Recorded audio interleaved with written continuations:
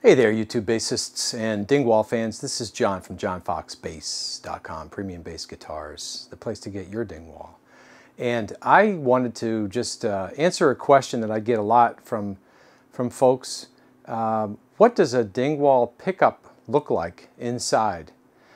Without having to take off your strings and loosen up those bolts that hold them in and take a look, I'm going to show you what they look like.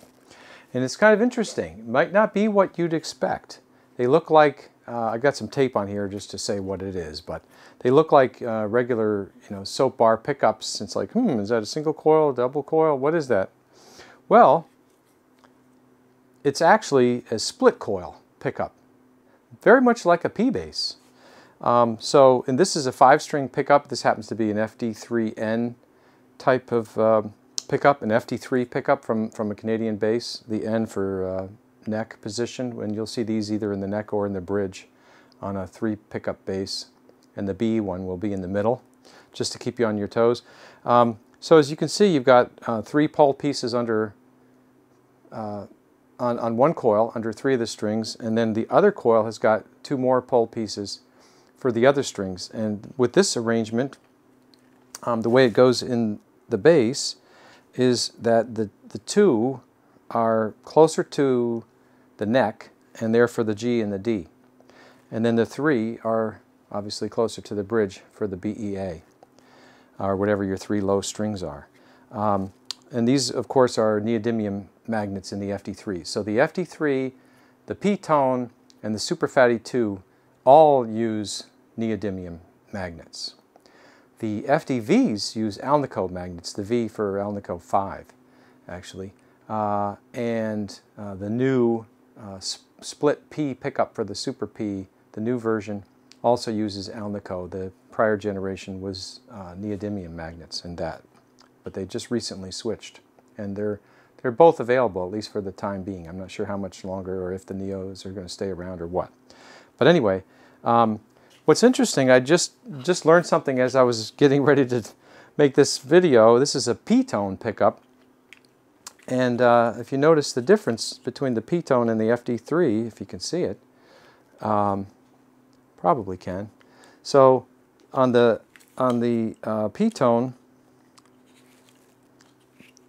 the G, D, and A are on the coil that's closest to the neck, whereas on the FD3, only the G and D are on that coil.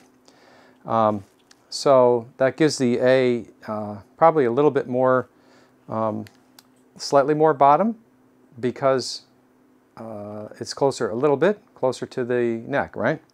So less bright on the A string. Interesting.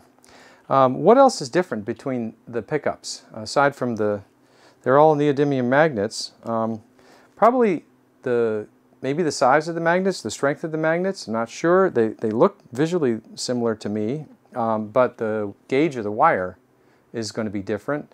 I know the Super Fatties, I believe, use like 40 gauge wire. I think that's the finest wire, and the others probably are not quite so thin. And also the number of windings. With the fine wire on the Super Fatties, you get more windings, so hence hotter signal. So that's what's happening. That's what the pickups actually look like. And why do they have all these wires coming off of them? There are actually 5 wires. What's that about? So, well, 2 of them are for one coil, like a plus and minus for one of the coils, a white and green. And then 2 of them are for the other coil, red and black. So red is plus and green is plus, right? And black and white are minus.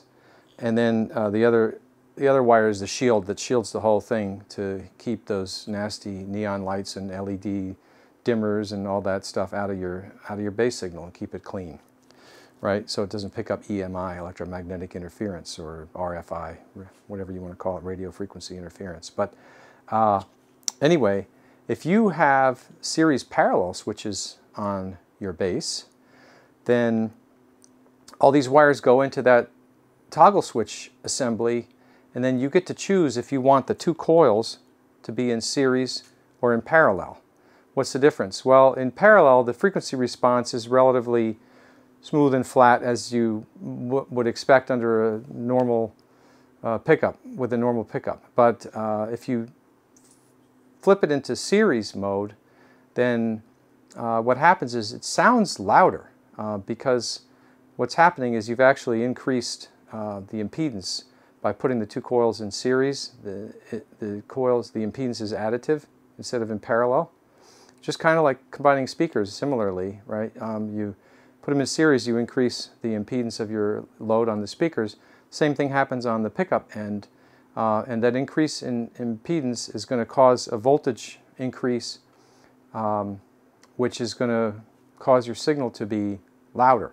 So it sounds like almost maybe about 3 dB louder, which is twice as loud to our ear. So if you don't have the series parallel switches, then the wires have to be combined. Either red and green go to plus and black and white go to minus, or else the black and green, and that's when the coils are going to be in parallel, or else the black and green are tied together, a plus to a minus, and then you've got your red is your hot and your white is your minus or your ground. So in that case, the coils are going to be in series, which is going to be that louder position. So that's what's happening with these pickups. So wanted to get this out there so I could refer to this video for folks who are asking, well, what do those things look like and how do those switches work?